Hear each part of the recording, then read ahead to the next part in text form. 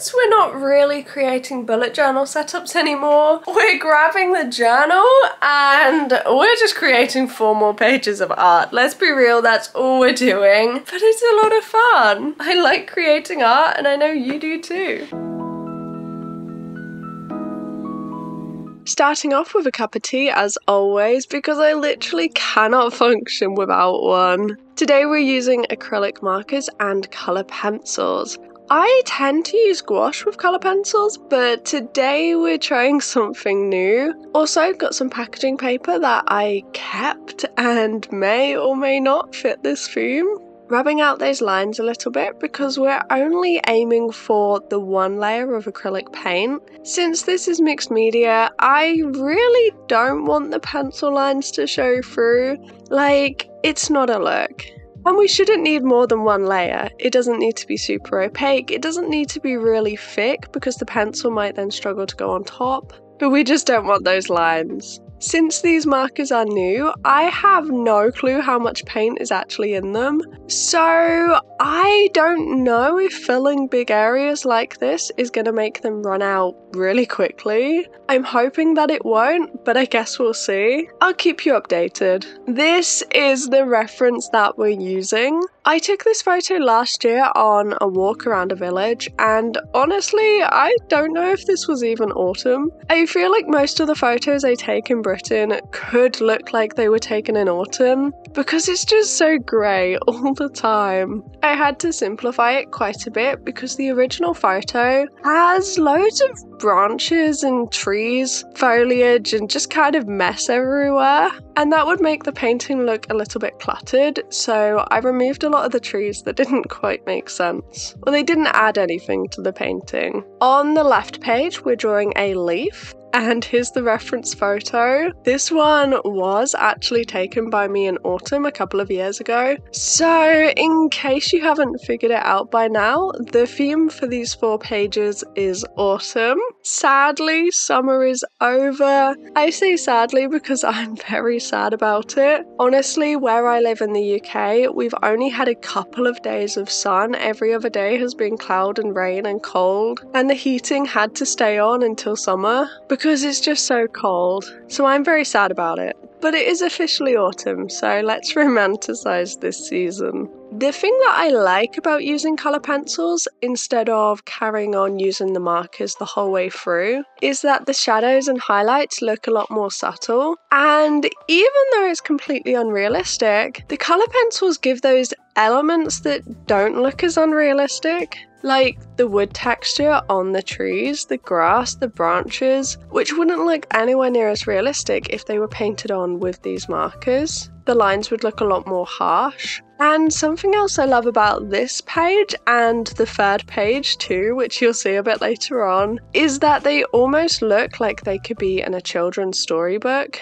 And I love that. I mean, illustrating a book is something I would absolutely love to do, but it feels so unachievable that I haven't even given it much thought. This is a really cute style though, and I'm going to try and create more like it.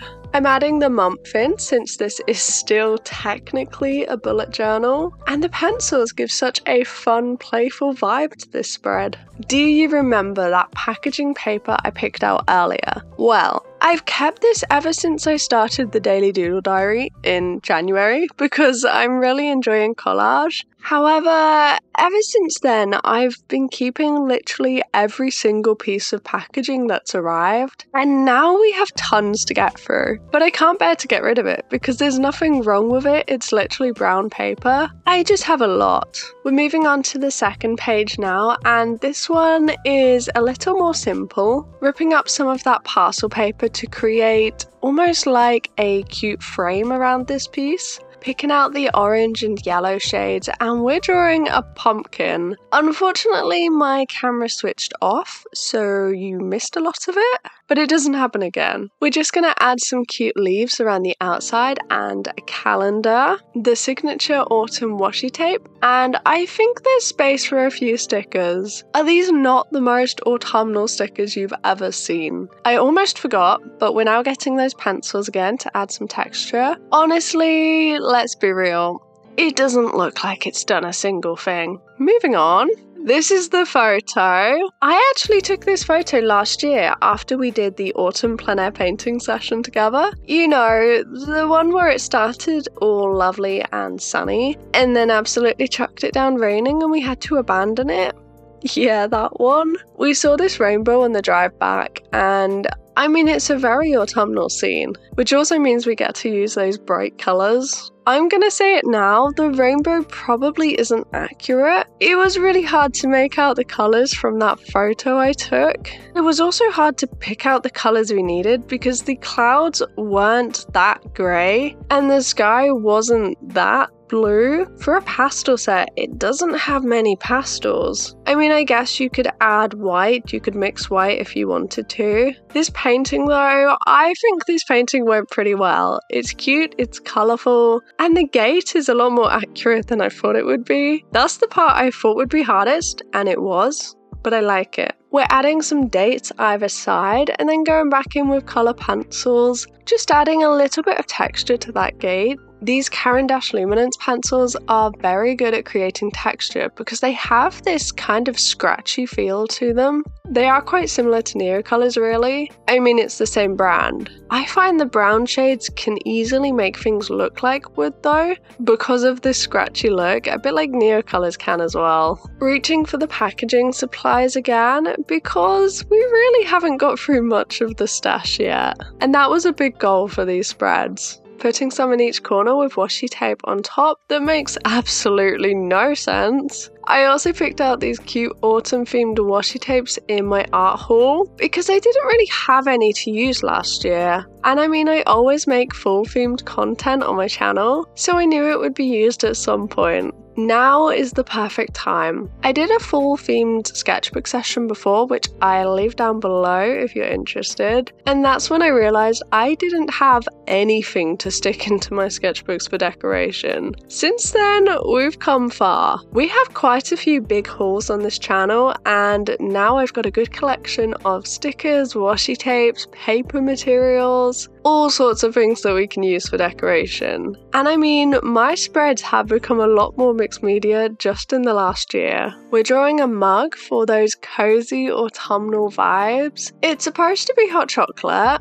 looks a bit more like coffee, so let's just say it's whatever drink you think it is. I love how fun the title is. I think the pencils worked so well for it. And I'm just adding another tiny pumpkin. These are from references that I actually took last year in Tesco's. Okay?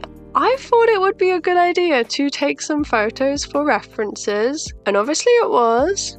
But yes, I did stand there taking photos holding various pumpkins in the home section of a Tesco supermarket, which I guess is Target if you're in the United States. I don't know if you can see it much, but in the bottom corner I added a jumper, like the arm of a knitted jumper. That one did not go to plan, but it was a quick and easy addition. I then added a couple more stickers and decoration to each of the pages. And there we are, 4 full inspired pages in a cute and colourful style. Well, this was a lot of fun to make. I really hope you've enjoyed seeing the process. Make sure to subscribe so you don't miss the final monthly spread ever. Next year, I'm not going to have a fancy bullet journal like this one. It will be a lot more functional, which will also free up some space each month on my channel for me to focus more on art challenges, sketchbook work, and the Create This Book series. Go get yourself a drink, and I'll see you on Thursday for Peachtober. Bye bye.